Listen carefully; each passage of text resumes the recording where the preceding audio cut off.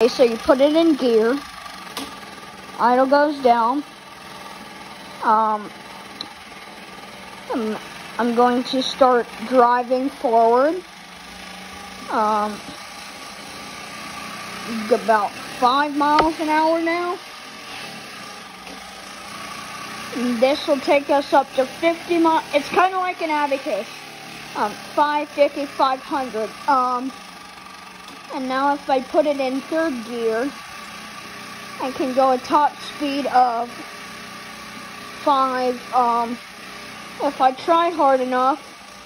Here, I'll put you in the fanny pack. Let me load the gear first. On first gear, I'm going to hold the road. I'm going to put you in the fanny pack, and we're going to do a ride along. Please enjoy. This is a limited. I will not be driving on the racing track. So I'll see you in a few minutes. Enjoy the ride along.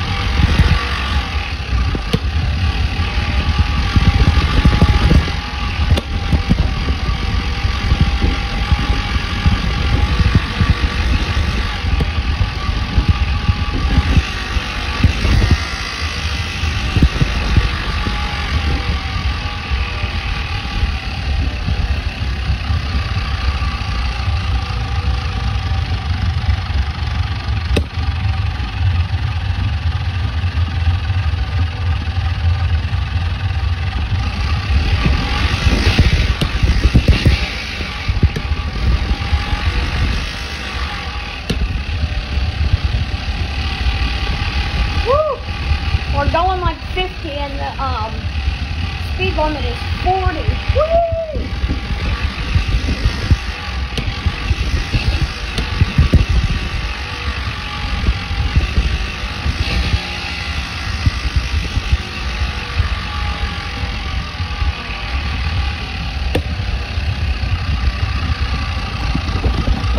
Releasing throttle.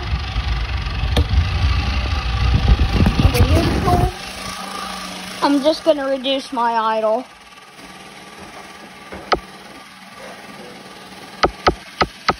Because we were idling too fast. Woo! And the red light is on. And basically this is an electric pedal powered. I'm just looking at my gauges right now. Everything looks good. Checking fuel. I'm going to put my wheel lock on, and that's going to make the idle go down a little bit more. Wheel lock on, idle going down.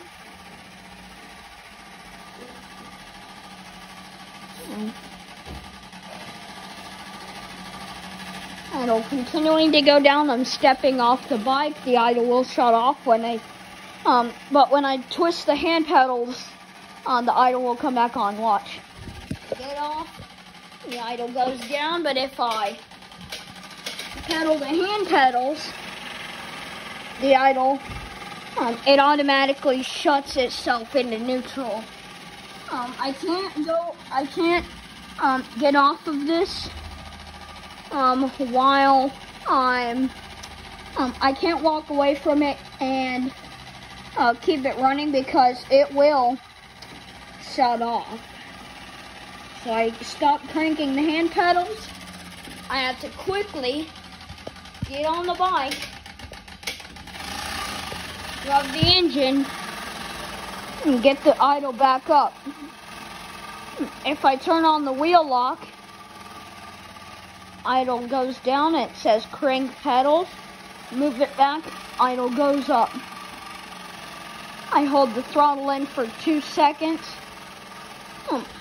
I'm actually going to hold the throttle in for 5 seconds, and we're going to go up to a high idle. This is neutral idle, but if I hold this in,